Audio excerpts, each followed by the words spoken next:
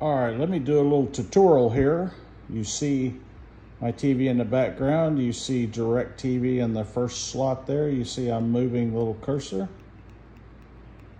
One of the first things you'll want to do is go to the hourglass. Click the hourglass. Come down here to search and start putting in DIRECTV. D-I-R. In fact, you can see it's already right there, DIRECTV stream. Just come down here, click the center button of your remote control. We'll get the stream app. I already have it, so it's not going to do anything, but it's going to start your downloading. And anytime you do anything, if you hit this center button with the house on it, it goes right back to this screen.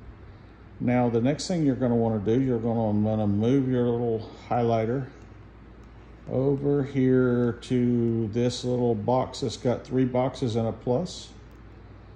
Click on it. Oops, right there, 3 boxes and a plus, and click on it. That's going to open up all your apps.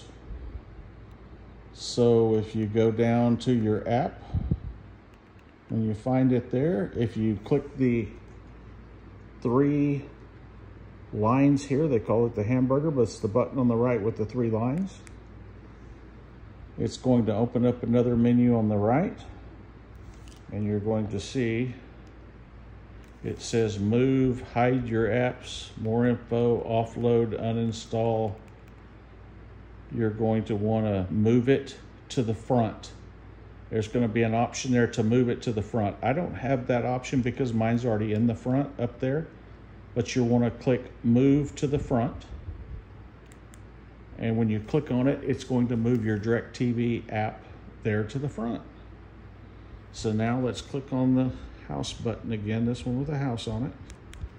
And it's going to reset your Firestick to this, and you'll see DIRECTV is the very first app there. So if you click over to it, boom, DIRECTV.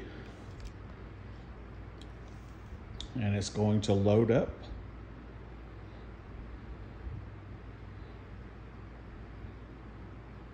Here it comes.